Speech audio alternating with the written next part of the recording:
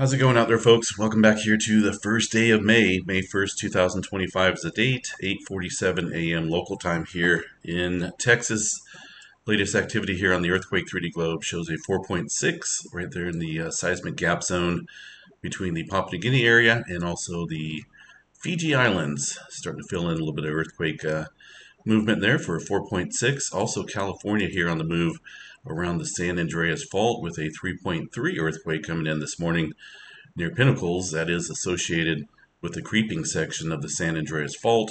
Basically a section there of the San Andreas Fault that instead of locks for decades or centuries, building up strain, it periodically has earthquake activity on any given day or every couple weeks or so. But normally when earthquakes take place on this fault system here, the creeping section, it's a sign that the San Andreas Fault here is on the move, especially when it's up in the 3 range like that. Most of the time there's normally some smaller earthquakes in the 1 and lower 2 range, but looks like we got a little swarming going on here around that segment of the San Andreas Fault there with a 3.3, the latest earthquake there in the San Andreas Fault area. Also Southern California getting some movement around the Garlock Fault shear zone and also up around the Ridgecrest area. Nothing major going on there across Southern California. In fact, all those are smaller microquakes, nothing above 2.5. As far as activity above 2.5 elsewhere, Utah showing some shaking up here just to the southeast of Salt Lake City, Utah, 3.9. Fairly decent earthquake up there. Nothing big. It does look like it's outside of Provo. 8.6 miles here below the surface for that earthquake. Further across the northern California region, a handful of smaller quakes here, including one in the last hour.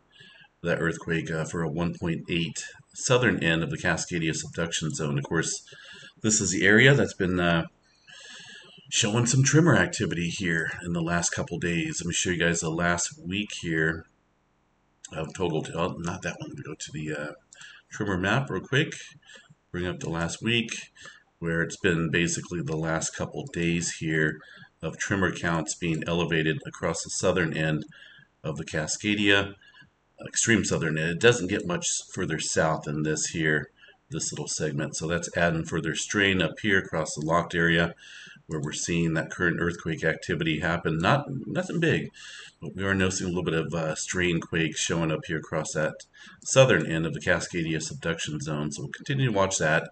You know, who knows when that's going to pop, but obviously it's going to happen, I believe, after or during elevated signs of tremor activity. 926 epicenters of tremor, southern end of the Cascadia in the last week. Up across the Washington and Oregon area, some smaller quake activity. Also one here, very shallow. That's associated with the strain here along the Cascadia. Surface quake for a 2-pointer from yesterday. Mostly smaller microquakes up there across the Cascade volcanoes. Nothing big going on. I know a few folks were talking about some earthquakes around Mount Hood. We'll check that out real quick, see what we have around the Mount Hood area. It's common to see earthquake activity out there. Here's the last, what do we got here for the last, I think it's the last 30 days here of activity around Mount Hood. A total of 100 earthquakes, the largest of 1.6 here on the southern flank of Mount Hood. We've seen something similar last year and the year before in this area. They go through little earthquakes, and it is obviously a active volcano in terms of that it could produce an eruption in near term, but I think we would see near term, meaning years or it could be decades, but we would see elevated inflation going on and a lot more earthquake activity than what we're seeing right now. So basically these smaller quakes happen periodically.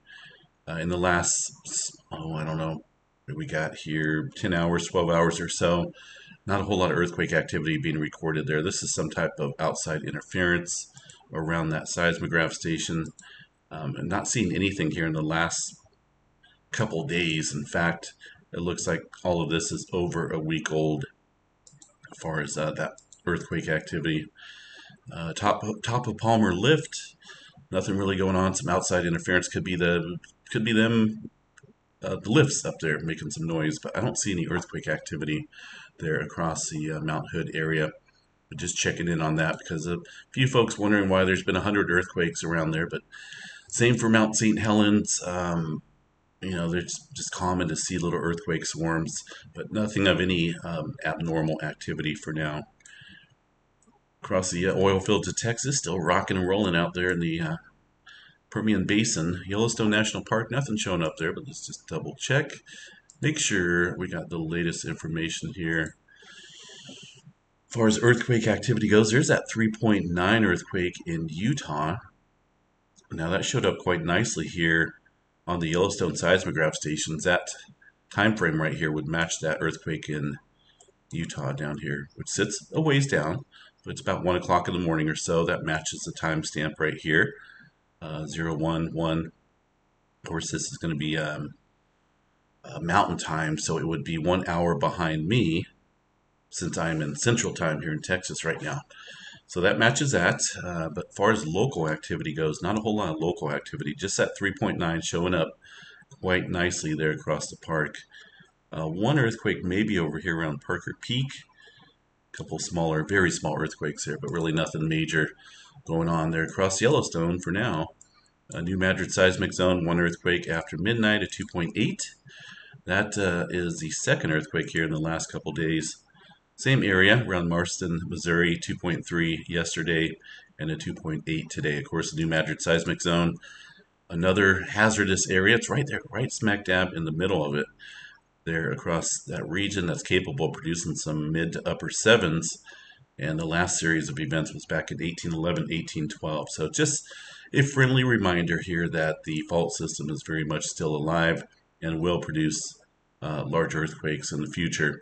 21 earthquakes here in the last 30 days of all magnitudes. The largest magnitude probably going to go to that 2.8 that happened today. So just continue to watch that.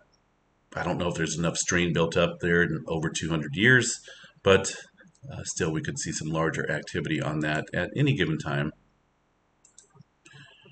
Further out and about, eastern portion of the country, pretty quiet. A look at the world view as far as larger activity goes. Well, that goes to a 5.3 down there in the Solomon Islands region. One of the latest quakes in the area there, but I think that matches the, let's see here. Actually, it's just to that 5.3 is to the northwest of the current activity, still in that little zone of quietness. So we're starting to fill in quite nicely across this area. USGS not reporting that newer quake. Actually, yeah, maybe they are. No, that's from a couple hours ago. That's 6 o'clock this morning. So it's a little weird. Maybe so. Yeah, that matches the 6:06 a.m. earthquake. So, all right. Anyway, yeah, I forgot this is a combination here. Well, not a combination. It's the USGS solely showing the data, so that would make sense for the latest earthquake.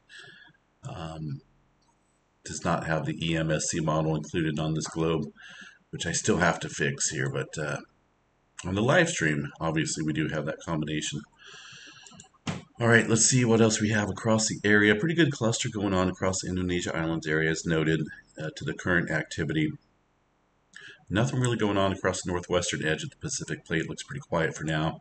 Alaska region, some earthquake activity. Really nothing of any abnormal movement. Just typical smaller microquake activity, which, it happens on any given time out there.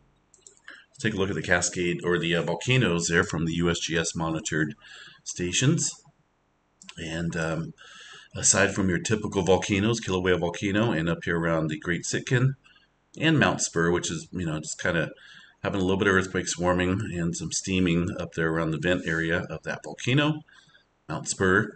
Nothing new to report out here across the area. Just green across the board for the most part. So nothing of any abnormal activity. Let's go ahead and check space weather activity here from Solar Ham. Things are pretty quiet here across the board as far as any flaring goes, but we are watching a massive sunspot here, 4079, which is currently facing the Earth. Not directly, but it is within the Earth-directed view. And let's take a look here at the complexity model, see what we got. Yeah, see really no signs of any type of further strengthening. It almost looks like it's starting to split a little bit here in the middle. That would not be a good sign if we want some stronger solar flares. So we'll watch that here in the next 24 hours or so. That may be a sign that is starting to weaken further with that magnetic splitting. But like I said, we'll continue to watch it. I don't think we got any chances of X flare, mostly M flare activity, around 50% chance or so.